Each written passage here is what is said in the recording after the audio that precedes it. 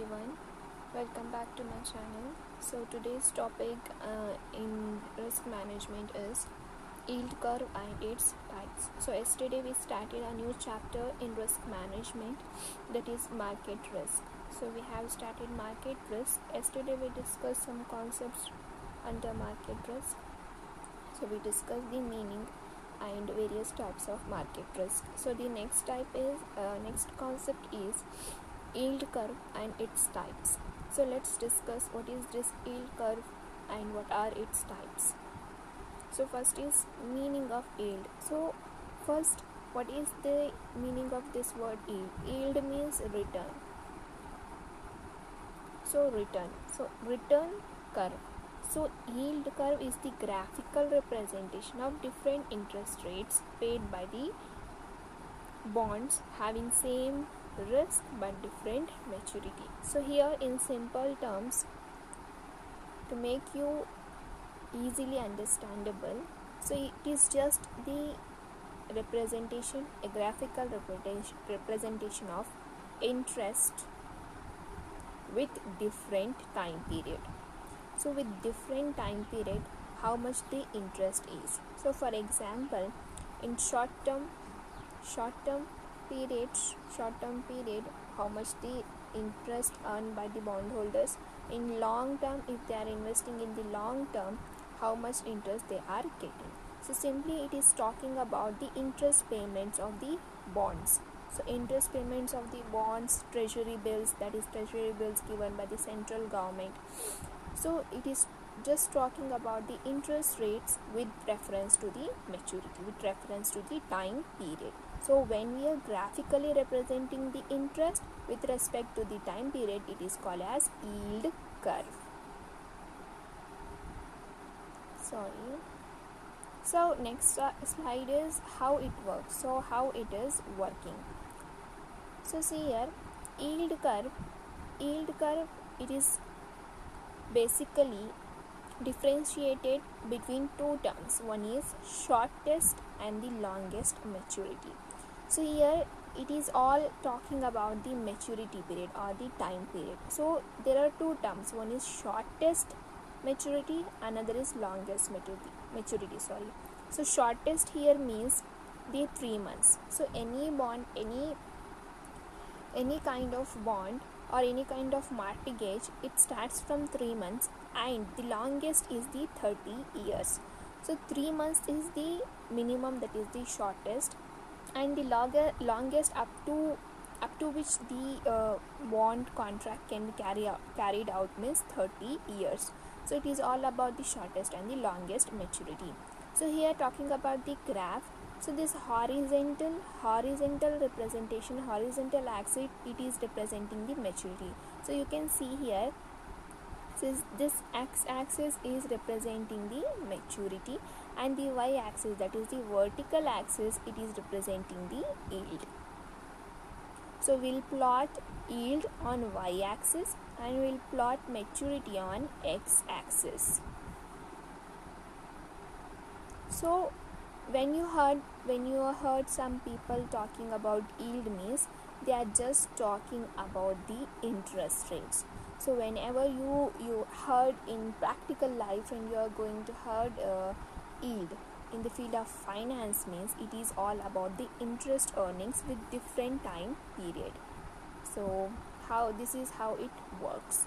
So next is yield types. So what are the yield curve types? So basically there are 3 yield curve which are covered and which should be covered under your syllabus is normal yield, inverted yield and flat yield.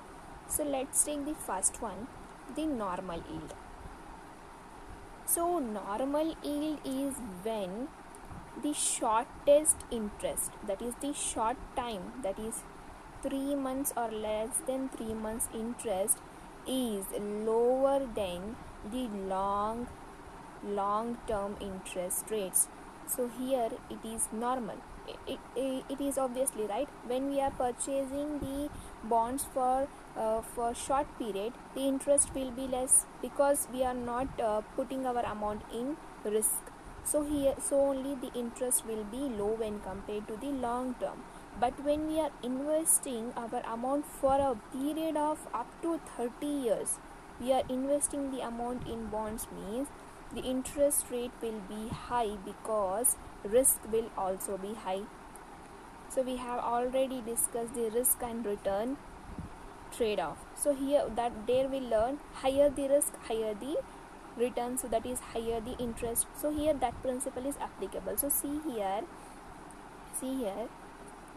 So when suppose first year, that is the short maturity, at first year suppose 0.5 is the interest earned, so that is 0.5. But at 30 years, suppose at the end of the 30 years the investor is getting, suppose this is 2.8, so 2.8% he is getting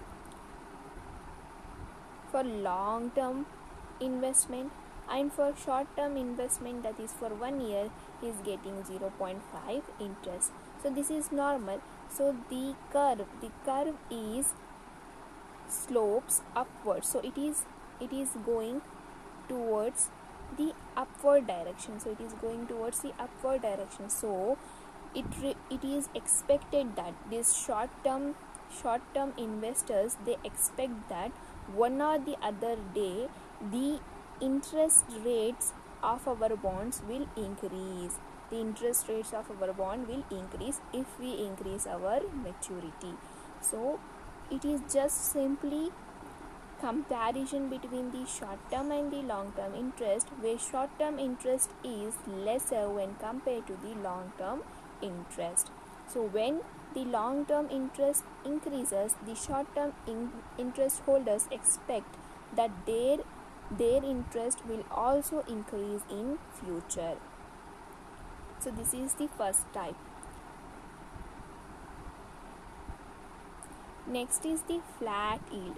So in the previous type we learned that when short term is lower than the long term, but here when both of the interest rates are same,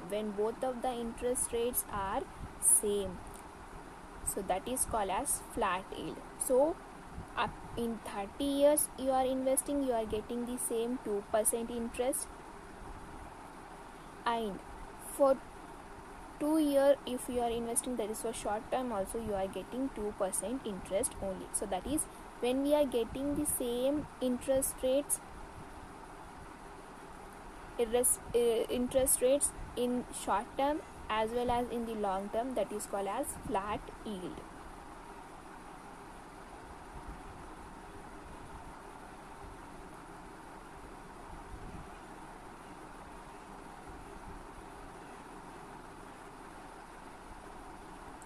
The next third type is inverted yield. So here inverted yield, it is the opposite of the normal yield. So normal yield normal yield means when the slope went upwards, right? When the slope is going upward, that is normal yield. And here short term are lower than the long term interest, but this inverted yield is when the slope went downwards. Why the slope is wending downward? It's going downward means because the short term interest rates are higher than the long term interest rates. So when situations are like people are getting more interest in the short term period and the long term interest holders are getting lower payments, then it is classified under inverted yield.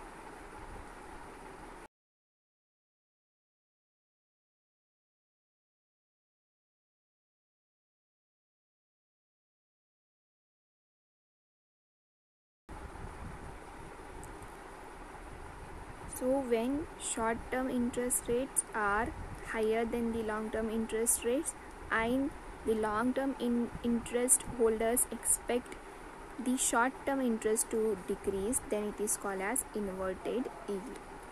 So this is all about today's topic. If you have any doubts, you can ask me in your WhatsApp group. Thank you.